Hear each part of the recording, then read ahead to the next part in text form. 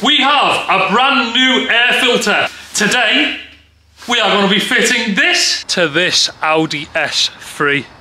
But first, we've got to wash the car.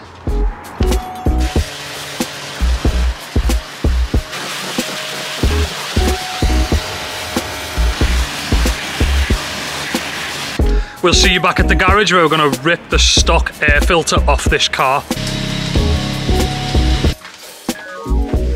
It's modification time. This time we are going for a power/noise upgrade.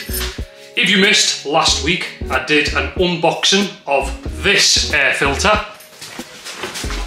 Pipe across. Open cone induction kit. Job number one. Open the bonnet. 2 litre TFSI Audi engine. This is a standard airbox which is coming off the car.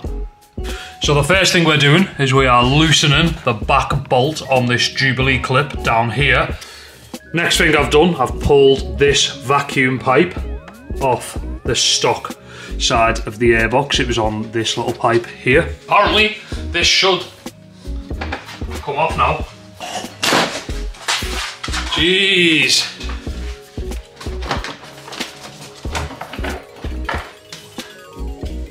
The stock airbox is done.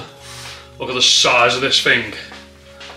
Got helpers in the garage today. We are swapping out that monstrosity for that. How clean is that? So that full bad boy is coming out. And that is going in. Also gotten rid of my bonnet insulation. This stuff is so thick and it deadens so much sound from the underneath of my bonnet. So we should have some pretty cool engine noises. Okay, we've now got a gaping hole from the back of the turbo, which is there, all the way near the battery. It asked me to take this bolt and this bolt off. I'm literally just following some instructions that come with the kit. It actually is asking me to take this intake section off the front. Jeez! There you go. Eat that, my Frenchies. It's all yours. We've got to put these brackets on because these are what are going to hold the heat shield in place. It's coming together. We're not a mile off here.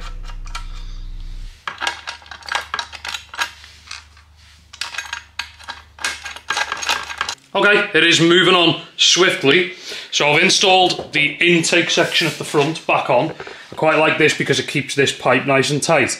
And actually it's probably going to deliver quite a good flow to the open cone filter. That's providing that it fits with this. We're going to see when it comes to it.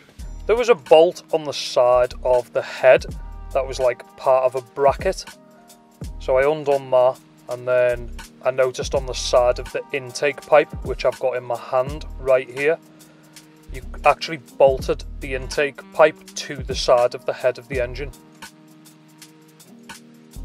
This part was probably my favourite part of doing this whole project. This was getting all the silicon adapters and the Jubilee style clips and actually installing them on the intake pipe and then putting them in place. It was quite technical. I had to spin all of the Jubilee clips in different ways so I could access them with my sockets. There's a lot of bends in this pipe and the actual silicon adapter hose is actually curved as well. So it was pretty fun, this project. It was actually interesting in terms of putting it together because it actually required a little bit of head work to get it to actually be the right angle. I had a lot of fun doing the air intake today and this was definitely one of my favourite parts of today's project. So moving on swiftly, we've got a bracket which goes between the side of the head and the intake pipe. So that's obviously going to go together. This section on the intake pipe is for this little hose that, if you remember, I removed earlier on in the video. I decided in the end that I was going to run the Jubilee clips exactly like this, giving me access at the top and at the back when it's really in there. So we are going for the install. We're going to put the section through the hole on the heat bracket, which is going to allow us to push the back down and into place on the turbo pipe. I think it might be called an inlet. Could be wrong, don't judge me. Bit of fidgeting, bit of moving around, and we managed to get it in. was pretty happy at this point as the bracket lined up pretty nicely on the side of the head.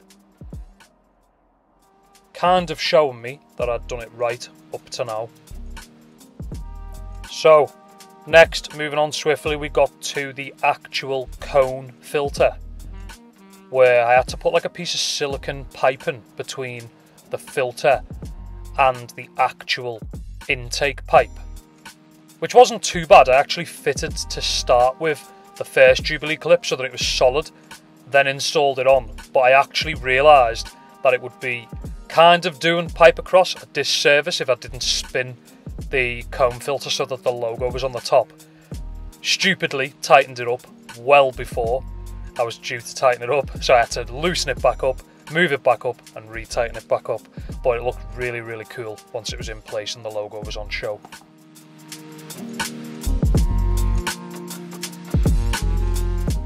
So I'm really happy that in the end I decided to run the stock cold air feed, just because I think this is going to run healthy cold air to the open cone filter. The bracket on the side of the head is actually super solid, to be honest. I'm actually really happy with how structured it feels. All the heat shield is bolted in nice, and the logo just looks awesome on show. All the Jubilee clips are tight, nice piece of silicone between the intake pipe and the open cone filter. The metal is a really cool material, which I'm pretty happy with, and everything's solid and tight, and I think that looks awesome. Looks heavily modified just at a glance. Definitely doesn't look like a stock airbox. How about we take this thing out for a spin? Let's go. Welcome to some POV content. I have literally driven in eco, letting the car warm up.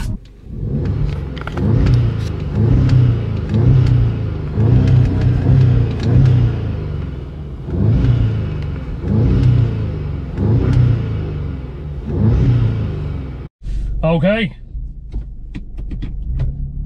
Nice. Oh my god. That is so noisy compared to what it was. The intake is mad.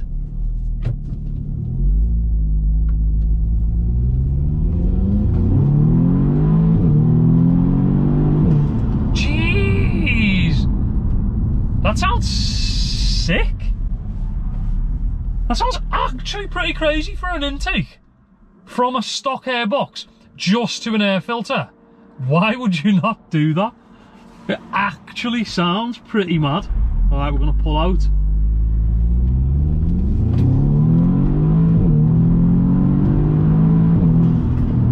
Oh my god! I'm hyped on that.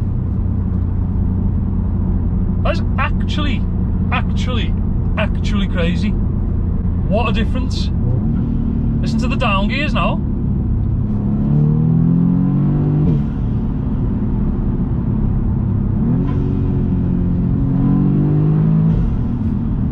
So much more lively. I would argue the car feels like it's driving a little bit more lively. That is actually insane. I'm hyped on that. This is what she sounds like from the outside.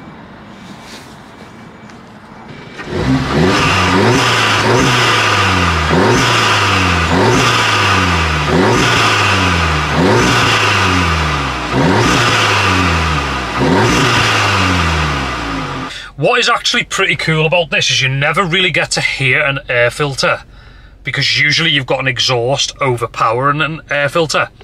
This has obviously got a completely stock system on it, which is kind of cool for this video in particular, because you can actually hear the difference once you put one on the front. Obviously normally you would just hear that insane pipe on the back, but it's so quiet, a stock Audi S3, that you can just hear the intake, which is really cool. So I'm happy about that. The air filter sounds mad. Sounds mad.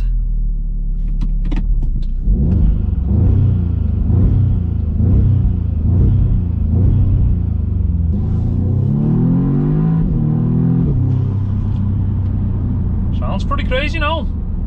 Sounds pretty crazy now. Hyped on that.